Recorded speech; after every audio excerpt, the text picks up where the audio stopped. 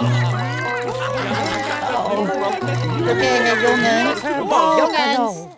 Ik vind het echt super gezellig dat we zo vaak samen eten, hoor. Maar het wordt me allemaal iets te veel, merk ik. Oh, Jeroen, hoe bedoel je te veel? Nou, na zo'n lange dag ben ik gewoon best moe als we gaan eten. Ja. En ik kan gewoon niet zo goed tegen al die prikkels. Prikkels!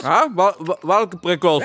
Nou, zoals jij nu doet. Smakken! Oh nee! Dat ligt aan mij. Komt het door mijn smakken? Nee. Niet alleen jij. Oh nee! Die hond is ook aan het smakken! Debidora, foei! Debidora, foei! Je geeft hem prikkels, foei! Debidora, foei! Rustig aan. Debidora kan er niks aan doen dat ze smakt.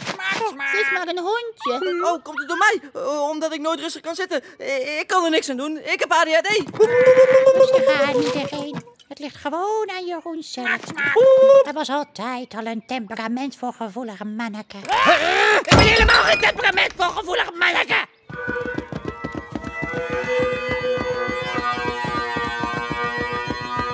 Krijg je daar zeker ook weer die prikkels van, of niet? Ja, oma! Natuurlijk krijg ik daar prikkels van! Wie raakt er van nou niet overprikkeld?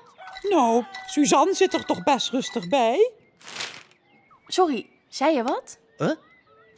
Wat heb jij daar in je oren? Oh, ik raak altijd helemaal overprikkeld tijdens het eten. Dus dan kijk ik soms even een paar filmpjes over wormen. En kan ik er weer helemaal tegenaan. Mag ik dat ook eens proberen?